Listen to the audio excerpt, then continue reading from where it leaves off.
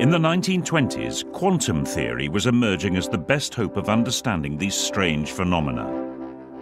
Its central idea was that atoms do not always behave like individual particles. Sometimes they merge together and behave like waves. They can even be particles and waves at the same time. This strange paradox was hard to accept, even for great minds like Albert Einstein. In 1925, a young Indian physicist, Satyendra Bose, sent Einstein a paper he had been unable to publish. Bose had attempted to apply the mathematics of how light particles behave to whole atoms. Einstein realized the importance of this concept and did some further calculations.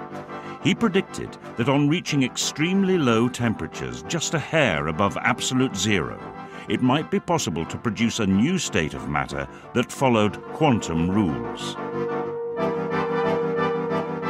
It would not be a solid, or liquid, or gas. It was given a name almost as strange as its properties: a Bose-Einstein condensate. For the next 70 years, people could only dream about making such a condensate. Matter can exist in various states. Atoms at high temperature always form gases. If you cool the gas, it becomes a liquid. If you cool the liquid, it becomes a solid. But under certain circumstances, if you cool atoms far enough to extremely low temperatures, they undergo a very strange transformation. They undergo an identity crisis. So let me show you what I mean by an identity crisis. When you go to low temperatures, the quantum mechanical properties of the atoms become important. These are very strange, very unfamiliar to us, but in fact, each one of these atoms starts to display wave-like properties. So instead of points like that, you have little wave packets like that moving around. It's really difficult for me to explain just why that is, but that's the way it is. Now, as you go to very low temperatures, the size of these packets gets longer and longer and longer. And then suddenly, if you get them cold enough, they start overlapping. And when they overlap, the system behaves not like individual particles, but particles which have lost their identity. They all think they're everywhere. This little wave packet over here can't tell whether it's this one or that one or that one or that one or that one or that. It's there and it's there and it's there. They're all in one great big quantum state. They're all overlapping. They're all doing the same thing. And what they're doing, to a good approximation, is they're simply sitting at rest.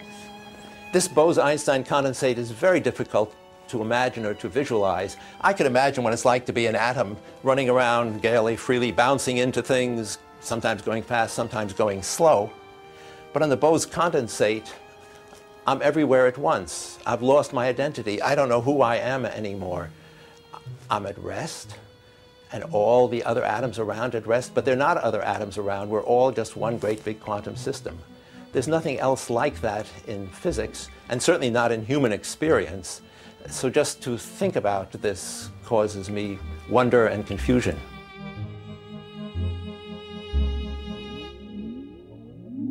Dan Kleppner's group at MIT began to try to make a Bose-Einstein condensate in hydrogen.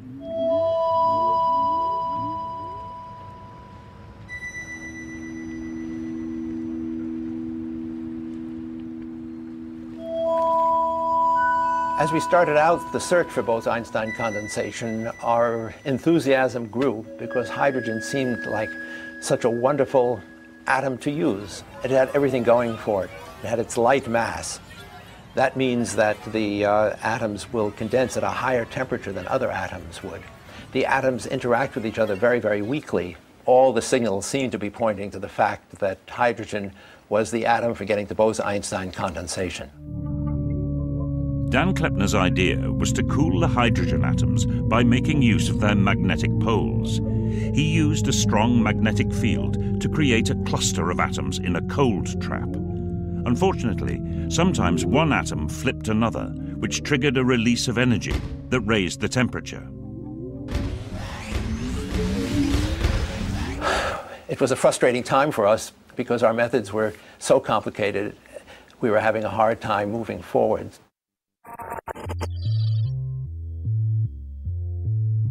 It was time for the next generation to have a go.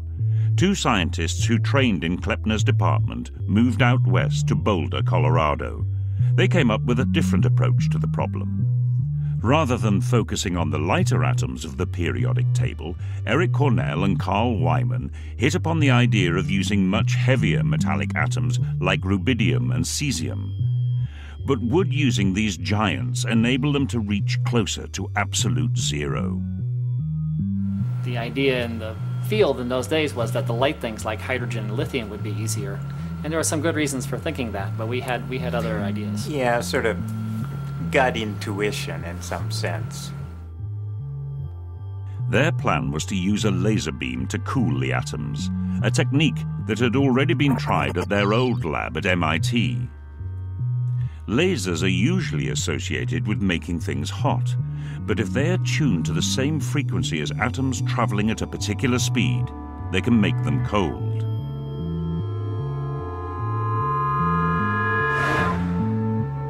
When the stream of light particles from the laser hits the selected atoms in the gas cloud, the atoms slow down and hence become cold. Laser cooling was a new tool that had the potential to reduce the temperature of a gas to within a few millionths of a degree of absolute zero.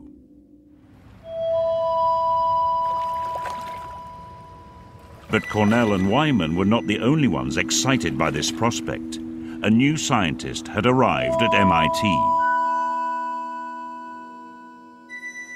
It was in late 91 or early 92 that we had an idea how a different arrangement of laser beams would be able to cool atoms to higher density. And it worked. And this was really a trigger point. I will never forget the excitement in those group meetings when we discussed what do we next. Because with higher density, there are many things you can do. Could we now push to Bose-Einstein condensation? Quetelet used the full might of MIT's funding to build a laser lab to try to make a condensate in sodium atoms. This is an atomic beam oven. What is wrapped in tin foil is a little vacuum chamber where we heat up metallic sodium so the metallic sodium melts and evaporates. And it's ultimately the sodium vapor, the sodium atoms, which we tried to Bose-Einstein condense.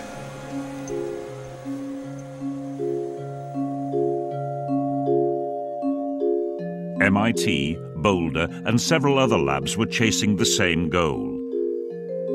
It had echoes of the race to produce liquid helium almost a century earlier. As I tell my students today, anything worth doing is worth doing quickly because science moves on and we're all mortal and you want to do things. While MIT was installing expensive industrial lasers, Carl Wyman had a different approach.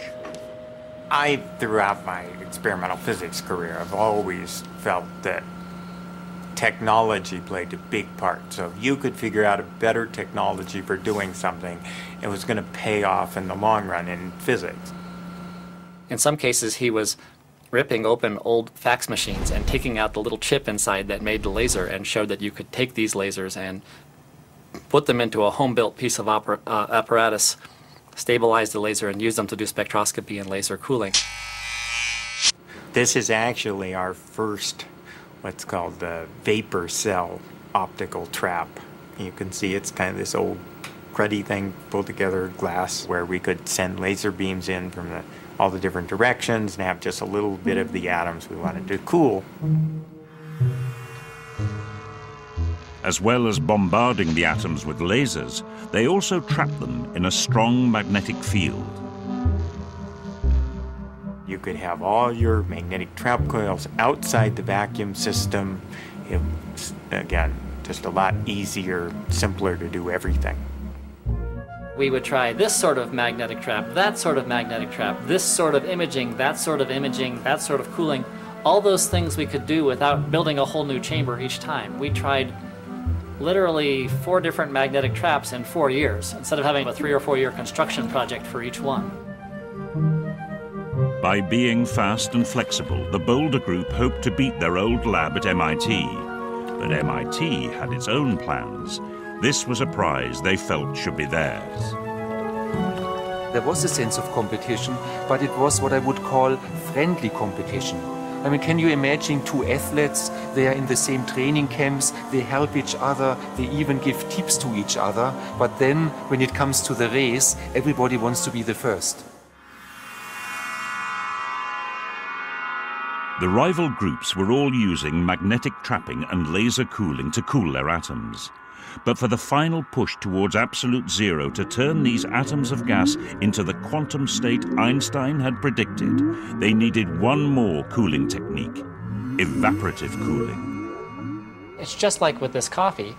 The steam coming off the coffee is the hottest of the coffee molecules escaping and carrying away more than their fair share of energy.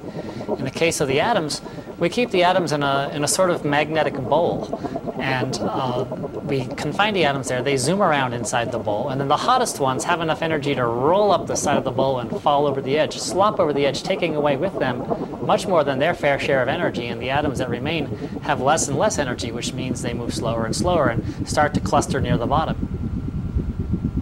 And as that happens, we gradually lower the edges of the magnetic trap, and always, so there's just a few atoms that can escape, until finally the remaining atoms cluster near the bottom of the bowl, huddled together. They get colder and colder and denser, and eventually in this way evaporation forces the Bose-Einstein condensation to occur. One problem that we kept encountering is that we had to keep the atoms isolated from the walls. We had to have a really good vacuum. And yet, if the vacuum is perfect, what is it that you're actually working with? We had to have a little bit of rubidium gas in there, a tiny bit of rubidium gas that we could catch with our lasers and slow down. So we had this wild idea of constantly changing the pressure in the chamber, letting the pressure get higher and lower, and we built a very elaborate chamber with valves that opened and closed and pumps that turned on and off, and it didn't work for beans. I mean, we spent 6 months, wasted, I might say, 6 months on valves opening, closing, pumps turning on and off. The problem is the rubidium gas has a little bit of stickiness to it, and that meant while we were trying to get all the rubidium out of there, that residual gas was heating up the atoms. So eventually, we had to give up on that idea. By now, the race to produce a Bose-Einstein condensate was intensifying. At every major meeting, Eric Cornell and I gave talks or talked to each other. We were keenly aware that we were both working towards the same goal. It's a mixed thing. On the one hand, it's flattering because they're using an approach which we had pioneered and we felt good about that. On the other hand, it made us a little nervous because we want to advance knowledge, but science is a competitive business, and we felt that we wanted to do it first, and maybe that we were entitled to do it first. Although even that's a mixed bag, because after all, we had jumped into the game of the hydrogen people who had shown us so many of the tricks over the years. At one point during that period, I remember Carl Wyman being quoted in an article saying that he hopes that the MIT group gets there first because they started it all, and so they would get the Nobel Prize, and then the Gilla group could do all the interesting science. Well, that was a very nice thought. It didn't quite work out that way. In June 1995, the Boulder Group was working round the clock, knowing that several other labs were also poised to produce the first condensate. An official visit from a government funding committee was the last thing they needed. The standard thing you do when the important people come around is you close down your lab and clean up everything and put posters on the walls so they can see how productive you are. Of course, that's the exact opposite of being productive. We didn't want to close down the lab or clean up our lab or put